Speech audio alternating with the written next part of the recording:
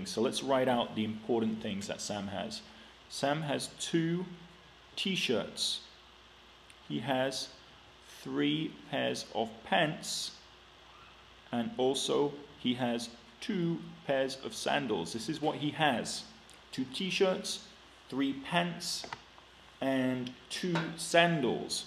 It tells us to use something called the FCP, the fundamental counting principle, to find out how many different combinations he could wear. So we're talking about if he had his blue t-shirt with his jeans with his Nike sandals.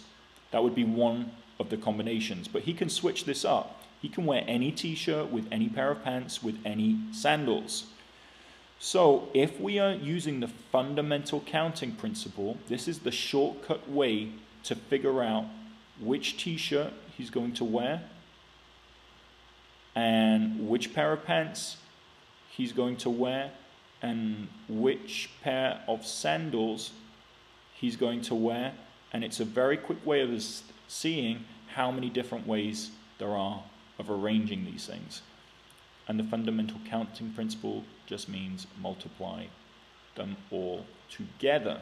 So 2 times 3 is 6, times 2 is 12. So because the question says to find how many different combinations, our units in this case would be 12 combinations using the fundamental counting principle.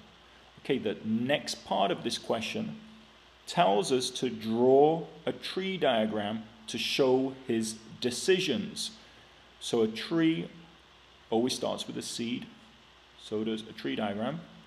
And so in this case, his first decision may be about the t-shirt. So he has the first t-shirt 1 to decide and the second t-shirt to decide between. After he has found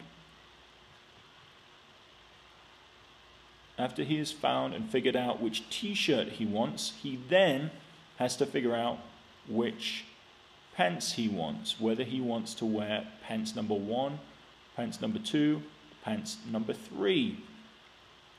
And what I've drawn right now is assuming that he's picked out t-shirt number 1, but if he picked out t-shirt number 2, he would also have the same choice to make: pants number 1, pants number 2, or pants number 3.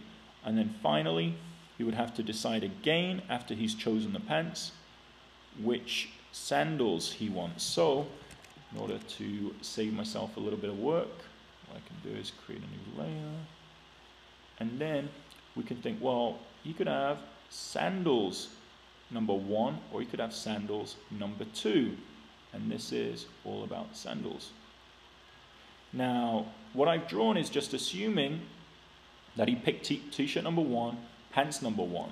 So what we could also do is we could also copy this layer a bunch of times. So I could also show that he could have, all right, that's not going to work. So let me just do it manually. So we could have sandals number 1, sandals number 2, same here. Sandals number 1, sandals number 2, same here. Sandals number 1, sandals number 2, same again. Sandals 1, sandals 2, and again sandals 1, sandals 2. So this shows us all of the choices that he could have, all 12 combinations: t-shirt 1, pants 1, sandals 1, t-shirt 1, pants 1, sandals 2. And we have 12 things right at the end. 1, 2, 3, 4, 5, 6, 7, 8, 9, 10, 11, 12. And again, 12 combinations. It's very important that we really do label them and that we show the different options here as well within this category.